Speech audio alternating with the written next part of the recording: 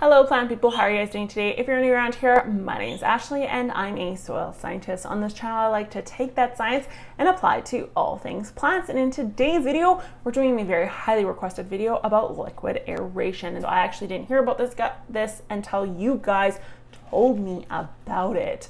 So if you like the idea of me doing videos that you guys request or you have questions about, be sure to give this video a thumbs up. Let me know in the comments down below what you want the next video to be or what zone in the world you hail from, because it actually helps me make videos just a little bit better curated to the majority of my audience.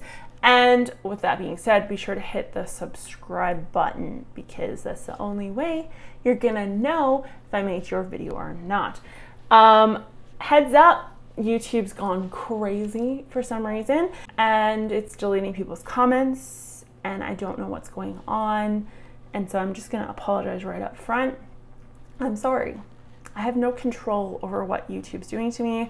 If it's happening to you, it's not me. It's not you. It's YouTube. So hopefully they stop doing that eventually. They don't like small creators. What can I say? I'm just kidding. I don't actually know if they dislike me or not. They've never said anything to me. So let's look at liquid aeration. So I think the best way to kick this video off is by reading direct from a website what liquid aeration is, and honestly they're kind of all in and around this type of commentary. So liquid aeration involves applying the lawn with a natural solution that increases oxygen levels at the roots and enables water to access the soil at a deeper level. While core aeration works by pulling out plugs of soil, liquid aeration permeates through the top of the soil and creates channels to allow nutrients to penetrate the roots and expand. This reduces soil compaction, improves nutrient and moisture absorption, and increases overall strength of your lawn to deal with the impact of winter. So let's dissect this just a little bit. Claim is it works just as well as mechanical aeration. So mechanical aeration is when you get the little dog doo-doo type looking soil plugs ripped out of your soil, which does work, especially on lawns, and it works very, very well on heavy clay soils, and it is a very common way of helping your lawn out. So it claims it is going to do the exact same way as mechanical aeration, and it's going to create channels and allow nutrients to penetrate and the roots to expand. So what they are saying right off the bat is telling me that they are either flocculating the soil or they are dispersing the soil. So the only way to look at liquid aeration is to determine what chemical is in there and what charge that chemical has to determine what mechanism they are using within the soil, flocculation or dispersion. So let's first look at what flocculation is, and then let's look at what dispersion is. So flocculation is something that happens in clay soils, and the effects of flocculation tend to decrease the lower our cation exchange capacity is. So with cation exchange capacity, our clay soil, our soil, is negatively charged, meaning if we add a positively charged ion to it, it adds like a magnet and it just glues itself together and it kind of makes these aggregates. And we can see this if we dig out with a soil shovel, we will see aggregated clumps of soil, and this is a very, very good sign that voila, we have flocculation happening. So flocculation is a very good way of it does, I mean, cause compaction to an extent, but it helps with structure, meaning if we've rototilled our soil within an inch of its life, we can use flocculation to help bind that soil together to reduce things such as erosion. So if you have a big erosion issue with your soil, then flocculation is your solution. So we need to add a positively charged cation to the soil structure. And these can come in the form of calcium, potassium, magnesium, sodium, you name it. This will cause flocculation and coagulation within the soil structure.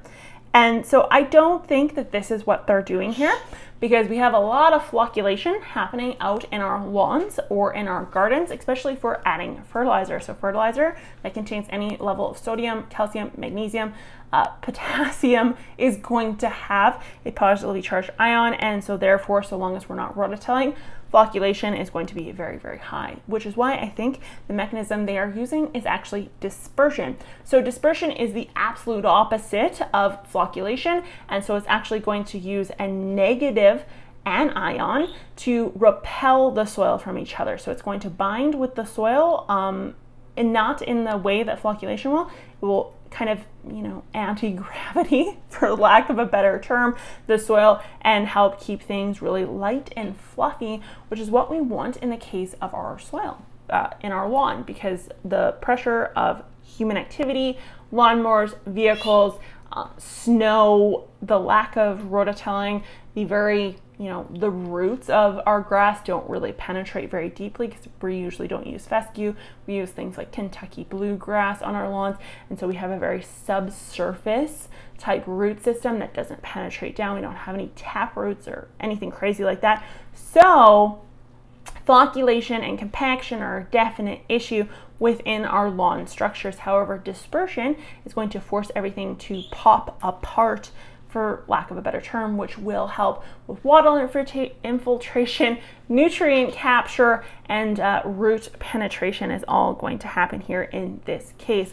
Now, when you look online, I don't know why, usually what I do with these videos is I will look in the journals that I have access to through my university login. I will look at the scientific journals, but then I'll also Google what you guys are seeing. So I will Google, for example, how does dispersion work in soil? Because I want to see what the common answer is that you guys would see without the science attached. And so a lot of bloggers and influencers out there are saying that sodium can cause dispersion. Sodium doesn't cause dispersion. Sodium has an Na+1. So the +1 is enough of a plus. Any plus is going to cause flocculation. So it's going to cause compaction and aggregation within the soil. So I don't know why a lot of sites are saying that, but that's false. So don't listen to that. I'm not lying to you. I promise. You need a negative charge. So nitrates, nitrites will cause this. Phosphates, sulfates. So all are versions of nutrient profiles that are uptaken by plants or are in the proper form for plant uptake, and they have negative charges to them, meaning they will push things apart. So it can have a -1, it can have a -4, doesn't matter, so long as it's negative, it's going to cause dispersion in some way. So this is where it gets a little bit murky. It's very difficult for me to say what is in every single liquid aeration product. They all seem to have a slightly different montage of what's in there, but I will leave some Amazon links down below for actual negatively charged compounds, active ingredients within the liquid aeration that will cause dispersion and will not cause flocculation. Because again, we want dispersion, we do not want flocculation in this case. The most common compound active ingredient is ammonium laterite sulfate, which is negatively charged and therefore will cause that dispersion and therefore will be a very successful version of liquid aeration. Now, I can't guarantee they all have an active ingredient with a negative charge.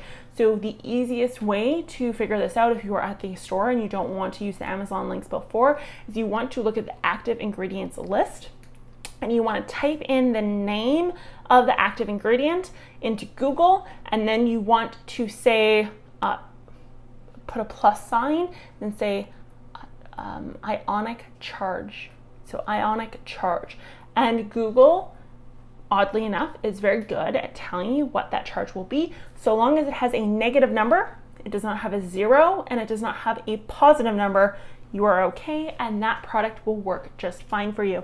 Now, if you're still not sure, feel free to send me a message, gardeningincanada.net, on the website, on Instagram, Facebook, in the comment section down below, and I will look into it for you and I will let you know if it's good or not. But overall, I do think this product would work. It is working on very basic soil chemistry, and I mean, it's going to work. It's going to work. For sure, it's going to work. Now, is it going to work as good as mechanical aeration? No, it's not going to. Liquid aeration, you would have to apply over time, over and over again, to see the results of this and the benefits of this. It's not going to be a single application and voila, you have aerated soil. Mechanical is going to work much quicker.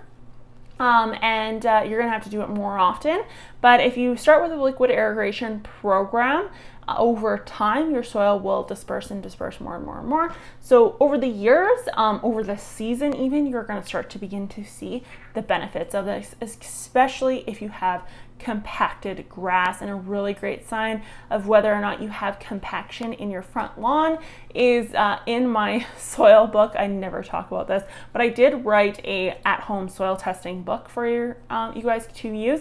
I will leave a link for that down below, but in there I talk about how to look at compaction in your soil, and all you're going to use is actually one of those like flags or even a coat hanger, and you're just going to stick it in the ground. And if you immediately can't get it in and it just like hits basically a brick wall, it's a very good sign your soil is compacted. Now, if it just nicely glides right into the soil profile, you probably have enough dispersion, probably have enough aeration, so you don't have to worry about it. But if you go to stick it in and it just doesn't go down very far, then that's a really great sign that liquid aeration or mechanical aeration is going to work for you. A lot of people will tell you you can look at the lawn itself and determine whether or not it's compacted.